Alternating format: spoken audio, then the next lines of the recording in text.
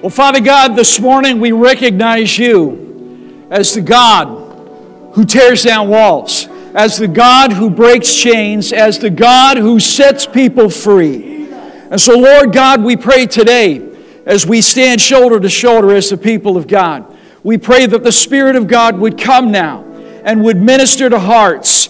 Lord, we pray that if there's anybody in this room that does not know Jesus Christ as their Lord and Savior, we pray that this would be the day that they would bow their heart, bow their knee, their body and their spirit and all that they are before Jesus and receive the salvation that was bought by His blood on the cross. And Lord, we pray that if there's anybody in this room that is tormented by the demonic, Lord, that they would recognize that this is their day of freedom, that they can be free, that those chains can fall to the ground today. Lord, we pray that they would be set free.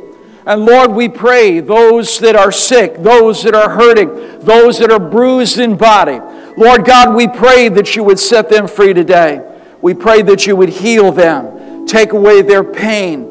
And Lord, we also pray for those that have been through trying things, troubling things.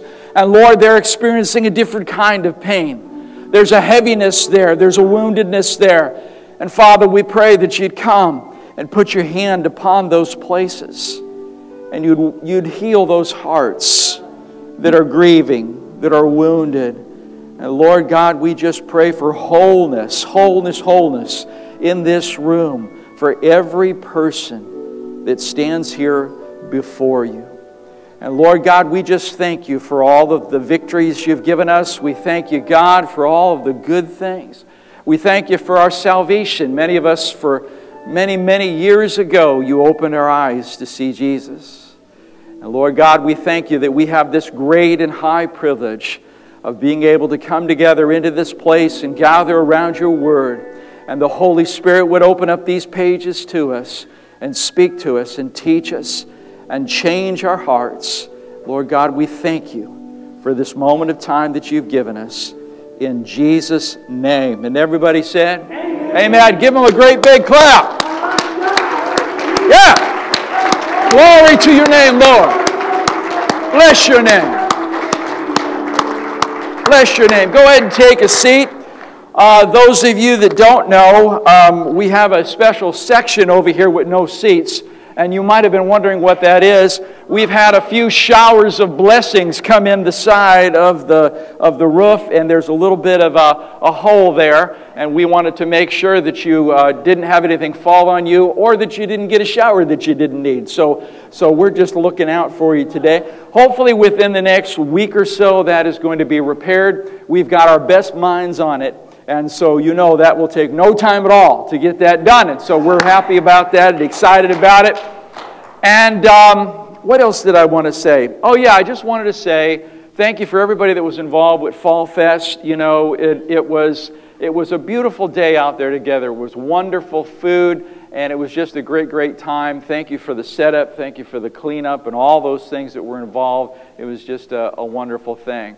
And also thanks to John Graff for preaching last week. Did you enjoy that message last week?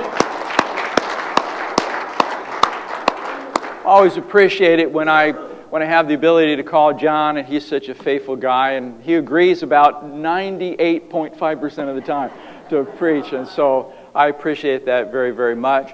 And then also, as probably most of you know, Jennifer and I got an opportunity to go to a cabin in Brown County and spend several days there. And so we had a wonderful time out in the woods, out in the middle of nowhere. Believe me, it was out in the middle of nowhere. And I kept thinking, are we going to go off the edge of the earth? If I was a flat earther, I would think I might be getting to the end of the earth here. But it was a great, great, wonderful time out there. Made of fire, beautiful cabin. And one of the first things that happened was we got there at nighttime in the evening. We came in the door. One of the first things that happened is a big wolf spider came right inside the door. And so you know how I like those wolf spiders very much, so it made my day. And so we had a wonderful time, and thank you for everybody that had a part in sending us to that. We appreciate all of your encouragement, your cards, your letters, your words of encouragement. We appreciate you so very, very much. it's amazing. I think that we're going to be starting, I think, on our 14th year here. And it just seems like a few years, you know, and that's because I blocked out some. No, I'm kidding. But 14 years, it's hard to imagine. Other churches that I've pastored, I was there for 4 years, 5 years, 6 years, but going on 14 here. And so we count it a great, great blessing of being a part of your family and a part of this community. Now this morning I want to speak to you as we continue on in our series about plundering the kingdom of darkness. I'm going to bring a message to you this morning that is entitled, That Old Black Magic. And it is interesting that today we are worshiping together on Halloween. How often does that happen? I think it's fitting. I think it should be. But that is a strange happening. And so, this morning the message is that old black magic. And so as we begin here, let me just ask you a question. Let me start with a question. The question is this: what is witchcraft? What is witchcraft?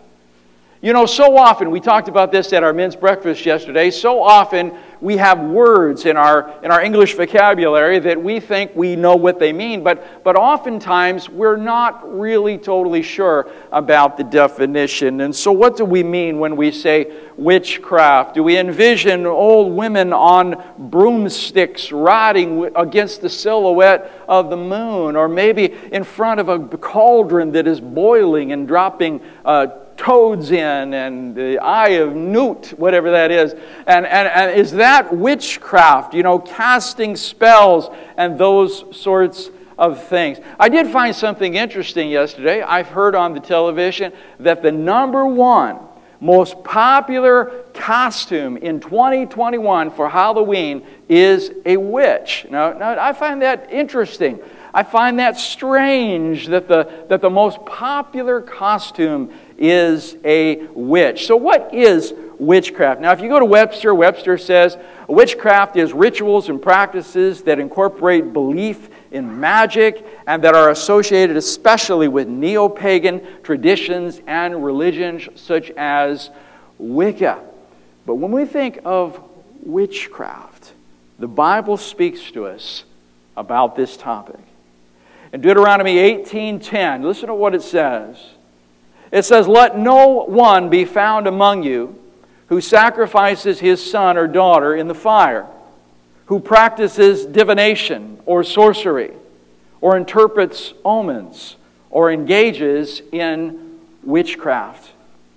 Verse 11 goes on and it says, "Or casts spells, or is a medium, or a spiritist, or one who consults the dead. Anyone who does these things is detestable to the Lord. And because of these detestable practices, the Lord your God will drive out those nations before you." As we look through the Scripture, what we understand about God's concept of witchcraft, we might associate it with witches and sorcerers and the demonic and these sorts of things. But God, His definition of witchcraft is simply this: that any source of power that you try to use to bring about your will in spite of His will is in the category of witchcraft. Anytime you reject the will of God and seek to impose your will, it is in the area of witchcraft. When we read this passage, it included things like human sacrifice and divination and the casting of spells and the consulting of the dead. And all of these together have one purpose.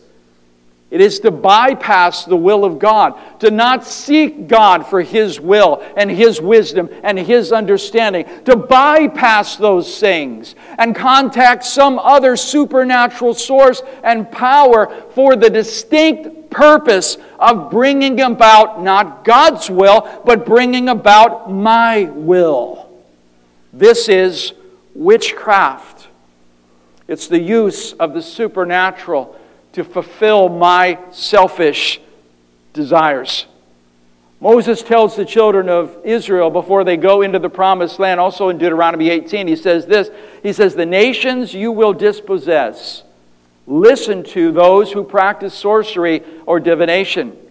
But as for you, the Lord your God has not permitted you to do so. The Lord your God will raise up for you a prophet like me from among your own brothers, and you must listen to him. Do you understand the connection? Do you understand the relationship? Don't seek the wisdom of darkness. Don't seek to bring your will about through other means, but you must seek the will of God. And Moses particularly was talking about the coming of Jesus as another prophet coming after Moses, who in fact would be Messiah. And he says, listen to him. Moses is saying to them, don't trust these other sources, but only God, who will lead you and cause you to walk on the path that lines up with his will. With that understanding of answering the question about what is witchcraft, we come to the story of Simon the sorcerer and our message this morning, that old black magic. In chapter 8, as we began to study this a couple of weeks ago, we saw that Stephen had been martyred. The people had scattered from Jerusalem under great persecution. And Philip goes down to Samaria. And in Samaria, he preaches the gospel of Christ there, and many come to forgiveness, having their sins completely healed and forgiven, washed away. Their bodies are set free from sickness. He cast out the screaming demons of Samaria, and the Bible says that there was great joy in that city. In other words, the kingdom of God moved into that place and plundered the kingdom of darkness and established the kingdom of God there in Samaria. In verse 9, we see now an all too familiar pattern. As we have been going through this book of Acts, we have seen this over and over again, and we will continue to see it over and over again, this familiar pattern of the church moving forward and having great victory and people set free and the church growing. And then Satan stands up to oppose, to resist, to try to stop. And that's exactly what is happening here when we come to Acts chapter 8, verse number 9. Here's what it says. Now for some time, a man named Simon had practiced sorcery in the city and amazed all the people of Samaria. He boasted that he was someone great. And all the people, both high and low, gave him their attention and exclaimed, "This man is the divine power known as the great power." They followed him because he had amazed them for a long time with his magic. But when they believed Philip, when they believed his preaching about Jesus, as he preached the good news of the kingdom of God in the name of Jesus Christ, they were baptized, both men and women. Look at verse number 13. And Simon himself believed and was baptized. And he followed Philip everywhere, astonished by the great signs and miracles that he saw. Now, if we were to just look at this passage and we were to just take this at face value, we might look at this and say, this is wonderful. This guy that had been involved in dark magic and dark powers and the occult and sorcery has now come to Jesus. I mean, the Bible says he believed. And so isn't this wonderful? And we would just be rejoicing that this guy who was a sorcerer, now got saved and wants to be a part of the church and even wants to be a part of the ministry of the church. But what was really happening here?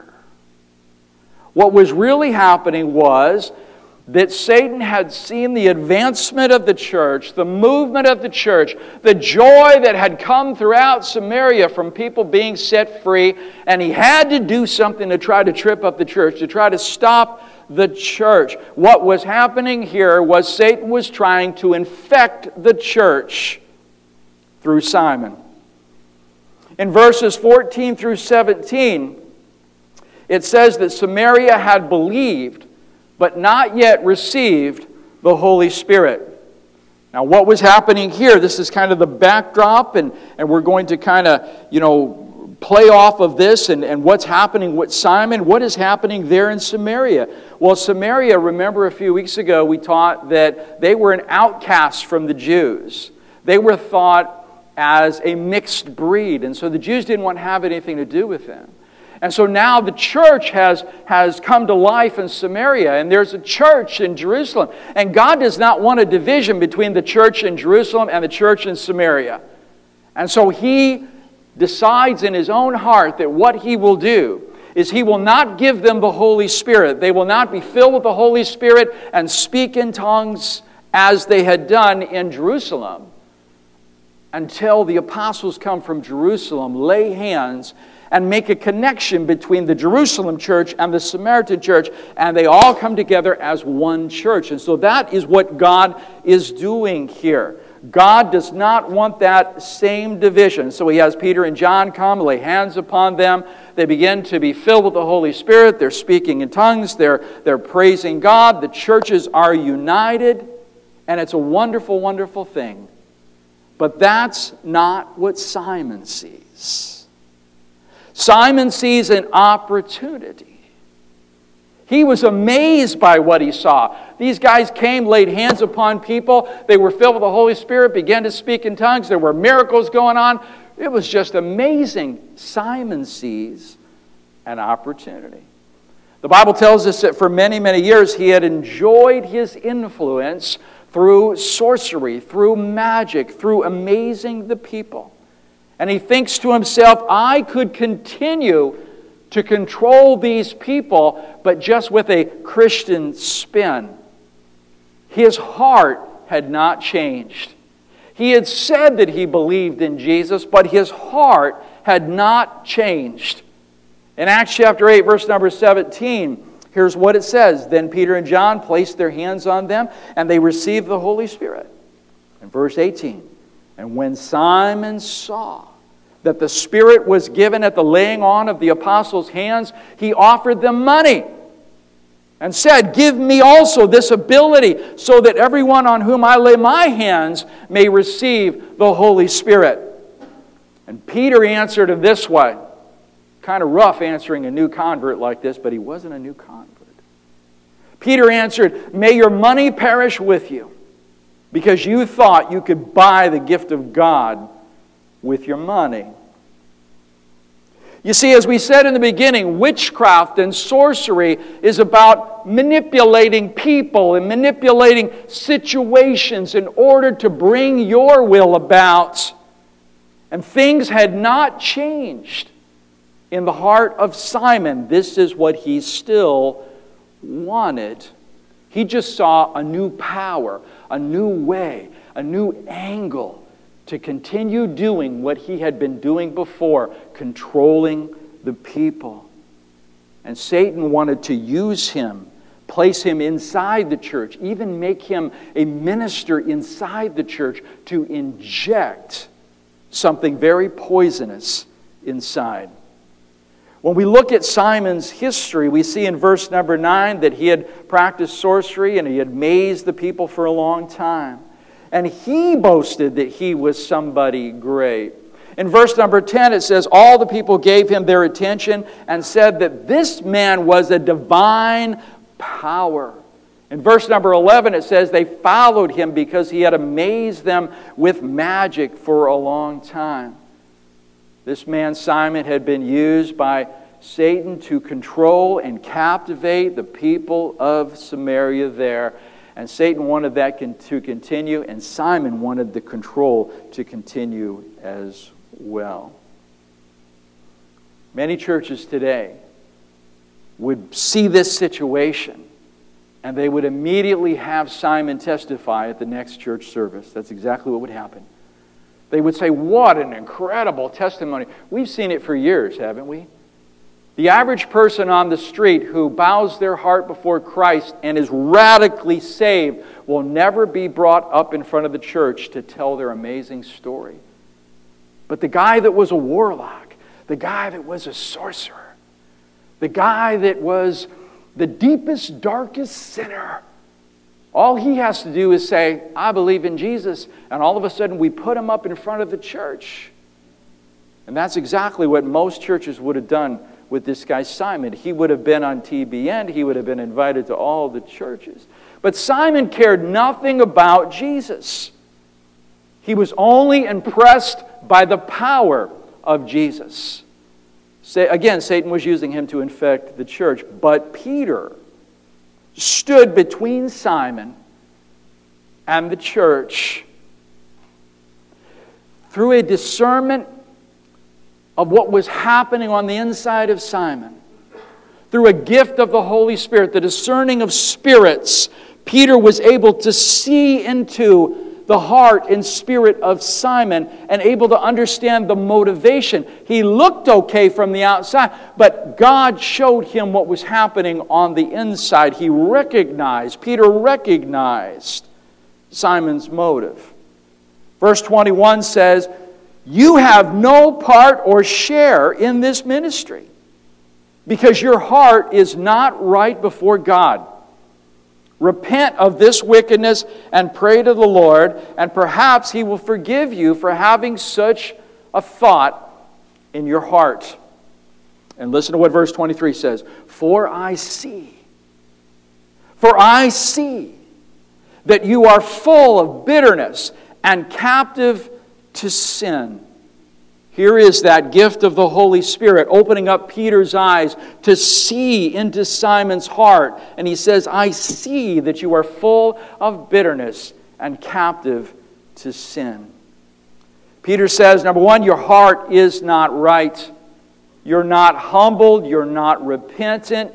Your motive is not to serve God out of gratitude that Jesus paid for your sin. Your motive is to have the power that would give you the control that you've enjoyed so long over the people. Your motive is selfish gain. Your heart isn't right, Peter says to him. Peter says, you're full of bitterness. The King James says you're in the gall of bitterness. And the word picture that is being painted here is a picture of a plant, a root that is springing up out of the ground, but is poisonous and bitter. And if it's allowed to grow, there will be many that will come by and be poisoned from that thing. And so Peter's saying, I see this in you. I see this root of bitterness, and I will not allow it to grow inside the church. Hebrews 12 touches on this idea where it says, see to it that no one misses the grace of God and that no bitter root grows up to cause trouble and defile many. Peter says, I see it growing in you, and it is not coming into the church. Peter says, I cannot embrace your desire to be a part of ministry. I won't let it happen. Peter goes on to say, you're captive to sin. You're still captive to sin. You may have said that you believed, but sin still has you captive. It's not just a matter that Simon was a sinner like all of us are sinners. But sin still had him bound. It still had him captive. Therefore, it meant that Satan was still his master. Simon, you're still in chains. In other words, Peter was saying to Simon that nothing has really changed here. And what Satan was trying to do was trying to insert into the church through Simon a deadly poison. You see, Satan was playing on a human weakness that every single one of us in this room have. Simon had it. All the people of Samaria had it. All the people in Jerusalem have it. And all the people in this room, to some degree, including me, we also have it. That thing that Satan knew was our weakness and he was trying to insert into the church through Simon is simply this: the need to control what happens next. Some of us are worse than others. Some of us have been called control freaks. Have you ever been called a control freak? You only feel good when you have arranged everything in such a way that you know exactly how it's going to come out, and you are in control. Now, there's a certain part of that that's just a part of human nature, and it's not necessarily rebellious to God. But when we're talking about in the area that Simon is touching on here, this is an evil and a wicked thing.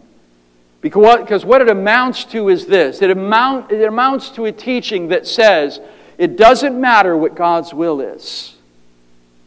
I am going to do everything at my disposal to bring about my will. And that's the only thing that is important. You see, because as we go back to the beginning of this teaching, this is the essence of witchcraft. An attempt to manipulate people and manipulate situations so that I get my outcome. I get what I want. Even if it's wrong, even if it's against God's will, I will have what I want because it's what I need. And I will do whatever it takes to get it. And all of us in this room would say, I'd never be like that. I won't say any more about that. I think you know the truth.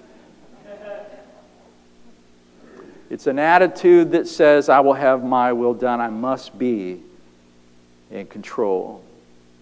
And oftentimes we as Christians, we'll throw something in it like, God understands my heart.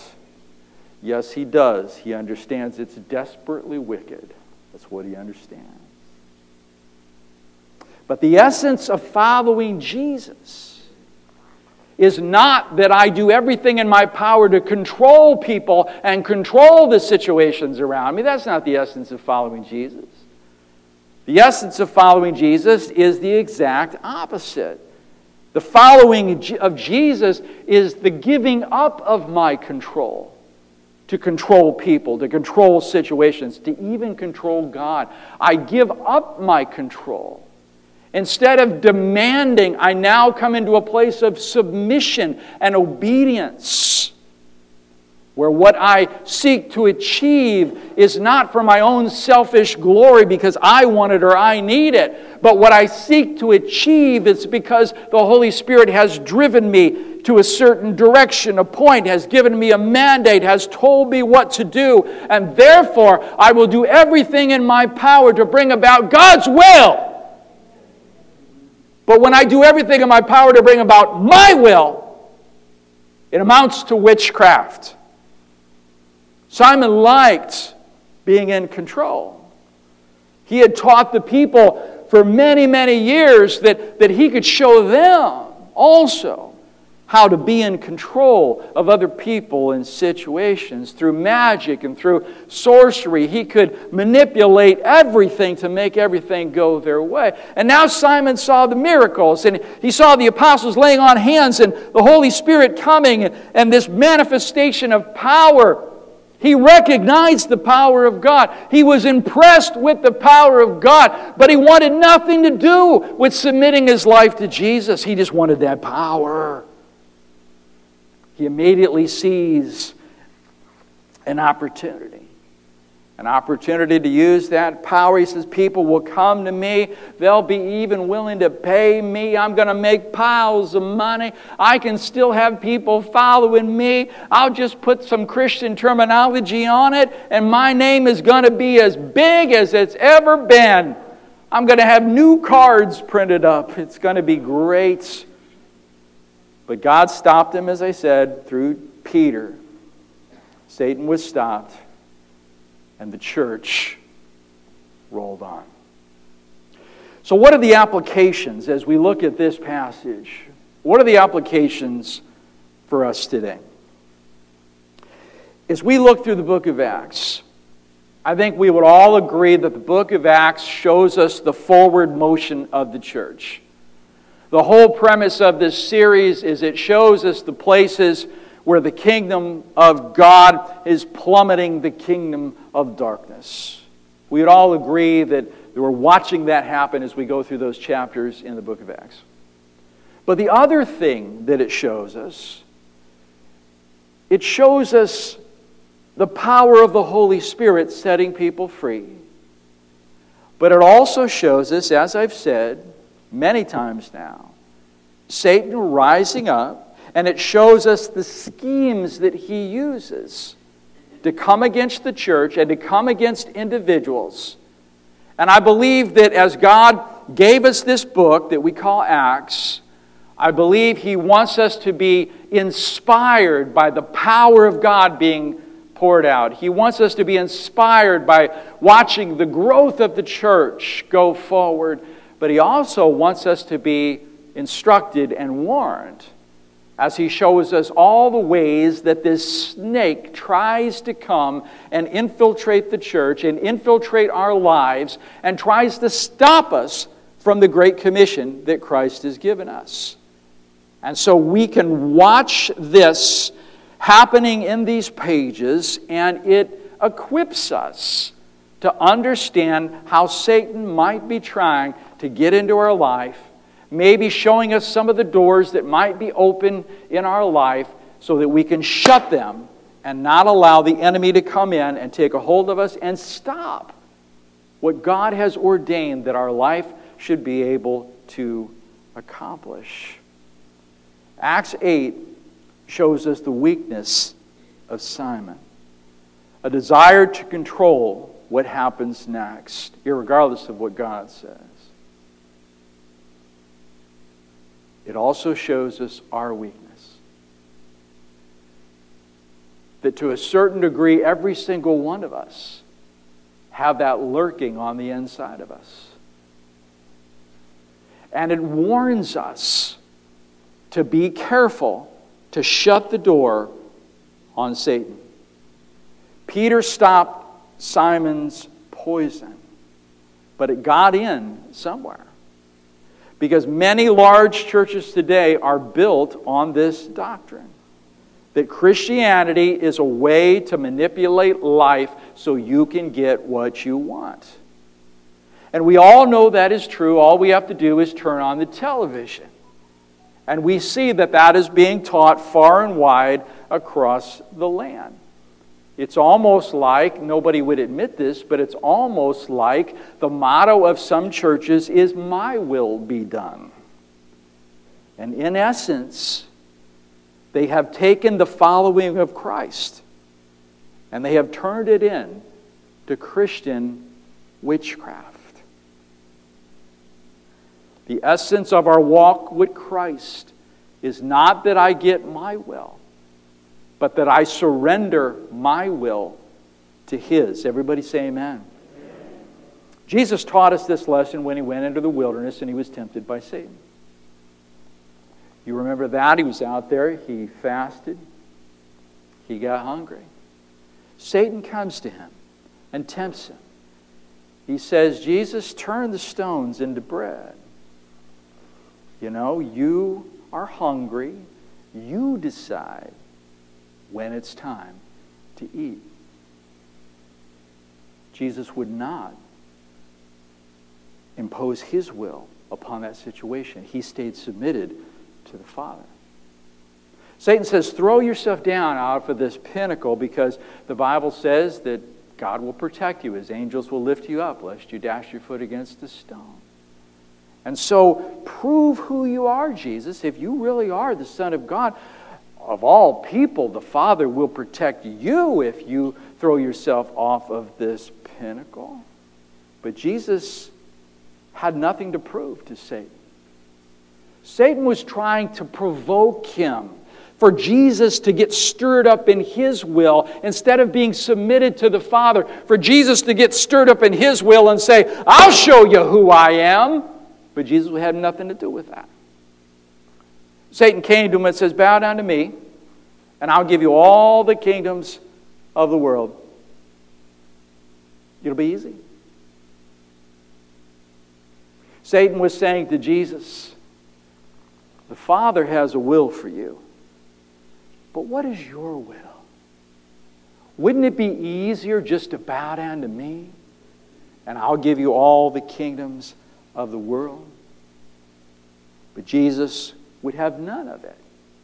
Because all of these temptations were about trying to get Jesus to come out from being submitted to the Father and exercising His own will, what He wanted. He wouldn't do it.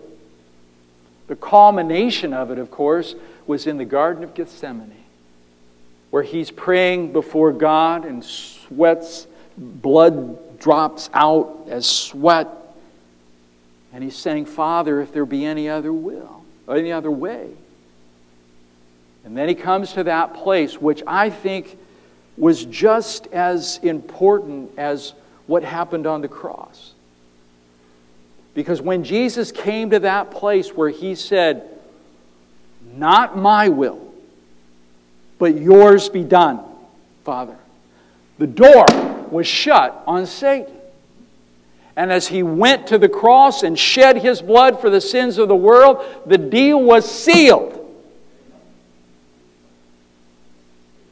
But in the garden, He closed the door. He taught us that the number one thing that God is looking for is for our heart to be surrendered to Him and completely His. And the evidence of that is that we would say, not my will, but your will. In the Old Testament, there is the story of the first king of Israel, Saul. Saul was a messed up dude, man. He was just a messed up dude. He continually chose to raise his will above God's will. You know the story. Samuel was the prophet, and over again, Samuel's coming to him. He's pulling out his hair saying, Saul, why won't you just do what God wants you to do? And Saul over and over again was like, I got a better idea guy. He was the better idea guy. Yeah, that sounds good. That could work. But I think if I did it this way, I think it would be even better. And so Samuel tried to help him. He tried to teach him. But Saul just continually, constantly was disobedient to God. Finally, Samuel dies. Saul's in trouble. God won't talk to him. So Saul does what he knows is absolutely forbidden in the Word of God. He seeks out the witch at Endor in hopes of contacting the dead Samuel. Couldn't be more wrong. Right to the end, Saul elevated his will above God's will.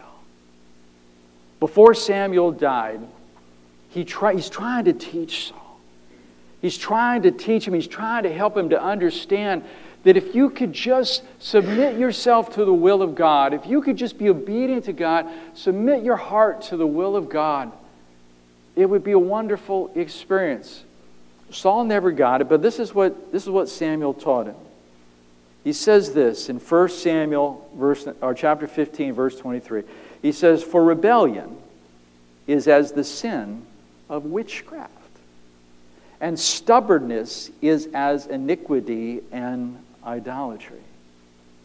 In other words, rebellion is as the sin of witchcraft. What is he saying? Rebellion is putting your will above God's will. And this, in essence, is witchcraft, trying to manipulate people, trying to manipulate situations, to bring your will to bear, and with no regard for God's will. We manipulate things to get our will no matter what God says, because it's what we want, it's what we need.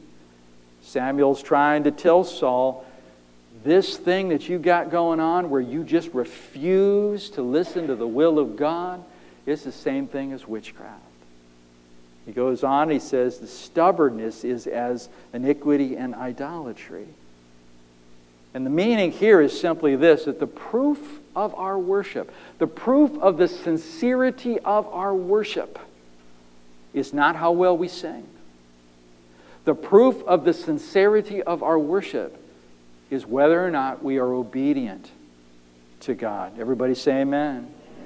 Real and true worship is whether or not our heart is submitted to God, and up out of that heart through the Holy Spirit flows life and goodness and good choices and a life lived well. But it starts with being submitted to Almighty God. The message, if I could take the message of Simon the Sorcerer and I could distill it down into one little ball, it would simply be this: that Satan will attack the area of your life where your will is not submitted to God. He's not going to attack that area where it's strong and fortified. He's going to attack that area where it's weak and where that will is not submitted to God. And so the lesson this morning is simply this: that God is calling us to recognize from the pages of the book of Acts that the enemy of our souls will come against us just like he came against these people in the first century. And he doesn't have any new ideas. He's going to do the same thing over and over and over again.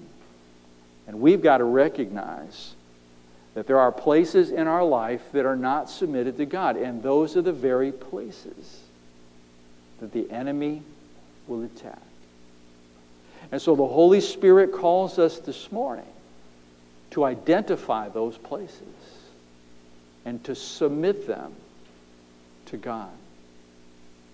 Close the door and not be the window or the door that the enemy is able to get in through.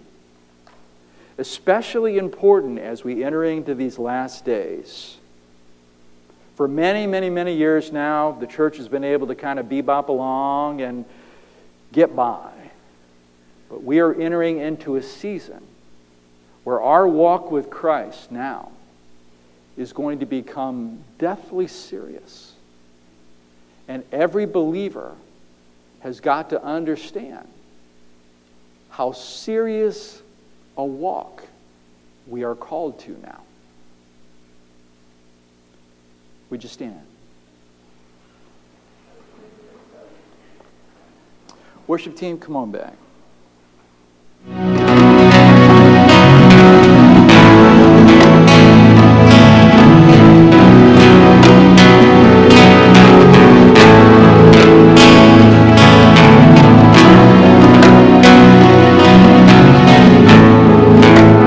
Church, we're going to continue to worship. And as we worship this morning, we want to give opportunity to you in this particular way.